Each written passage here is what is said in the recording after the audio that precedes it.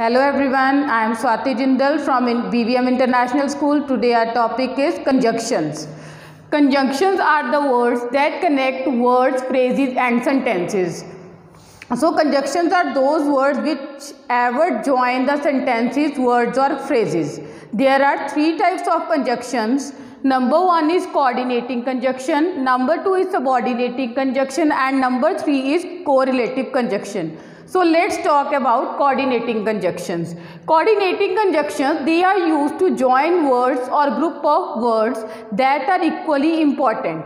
Means coordinating conjunctions are those words that are equally important. Means they are not depend on each other. Each and every sentence has its own meaning. But the thing is that they are equally important. For example, Raman likes football and cricket. Would you like to eat now or after a while? Means it is okay with this sentence that Raman likes football and cricket. Undoubtedly this sentence is complete in itself. But this is connected with would you like to eat now or after a while. So means these are those sentences which are equally important.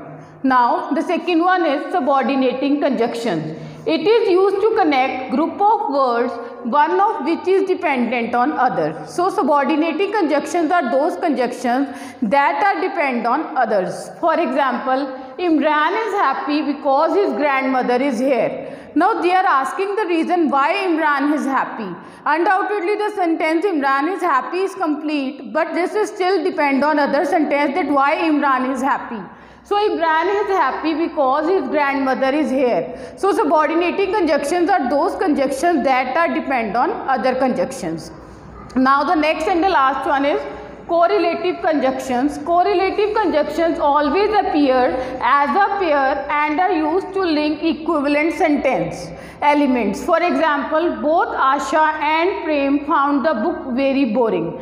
Means they always equally appear as a pair. These are said to be correlative conjunctions. Thank you. Stay home, stay safe.